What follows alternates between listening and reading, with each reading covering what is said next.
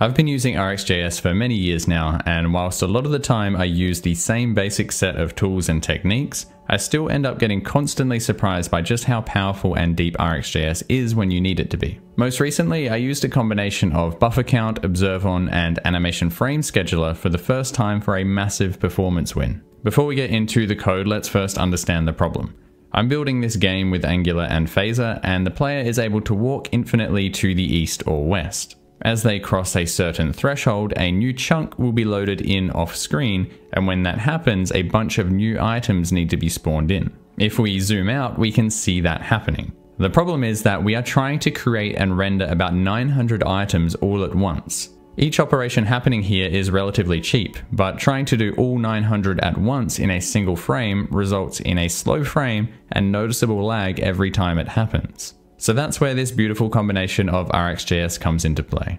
Whenever I want to add a bunch of new items, I just next this subject with the positions they should be created at. These positions are represented as an array of tuples representing the x and y coordinates. I convert those positions into a stream, so now rather than all the positions being emitted at once, each tuple will be emitted individually. Now, this buffer count is not strictly necessary. We could just process one item at a time, but that results in very slow item generation. The FPS is fine here, but it's sort of over-optimized on computation in the sense that now it could be using far more resources to speed things up than it actually is. So buffer count is added to batch these emissions into 20 at a time, meaning we will render 20 items to the screen in one batch. I'm using concat-map because I want to handle these batches of 20 one at a time, but I also want to make sure I handle all of them. And then finally, we need to introduce a delay of some kind to spread handling these batches out over multiple frames, because otherwise this observable stream will still just emit synchronously.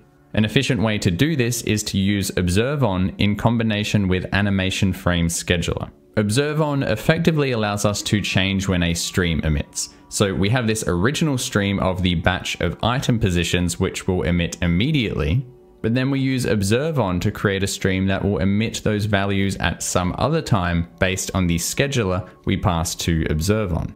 In this case, by using animationFrameScheduler, we are able to get this stream to emit just before the next browser repaint, which is an efficient way to do animations similar to using request animation frame, but this allows us to effectively split up these batches of item renders across multiple frames, meanwhile keeping the rest of the interactions nice and responsive. The end result looks like this, where rather than all of the items being rendered in all at once causing slow frames, they are rendered in this staggered fashion and the player is still free to move around smoothly whilst that happens. This probably isn't the kind of thing you're going to need to do very often, but a very useful thing to add to the bag of RxJS tricks. If you found this video interesting, a like or subscribe before you go would be greatly appreciated, and I hope you have a great day.